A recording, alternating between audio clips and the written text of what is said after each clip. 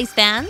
Welcome back to another edition of Hijab Friday. Has wearing a hijab ever made you unsure about wearing your favorite statement necklace? We've got good news. Today's video will show you how to incorporate a flowing hijab style alongside any statement necklace you want. And it's all made possible by our Zehna doll satin curved shawl. We love the shine of this fabric. You can really count on it to add a touch of elegance to any outfit. It's super easy to shape with its soft feel, and it will complement any face shape really well. To complete this look, the entire outfit from head to toe is our Making Memories dress in pink, the Zehna doll satin curved shawl in gray, and topped with the Grand Central Sophistication long necklace. Alright, so grab your shawl along with 3 pins and we'll get started. Begin with one side longer than the other. For extra hold, you can secure a pin at the top of your head to keep the shawl in place. Bring the shorter hanging piece up and around your chin and pin it to the opposite side of your head. Be sure to tidy up the edges and adjust the length here according to your own comfort and preference, pinning the shawl onto your shoulder.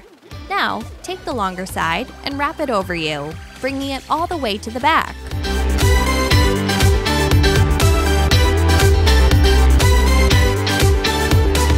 Again, tidy up the edges as you go.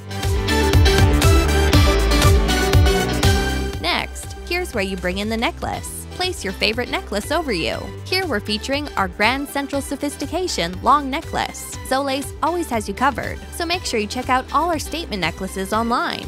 When you have it in place, bring the back piece around to your front and make any final adjustments.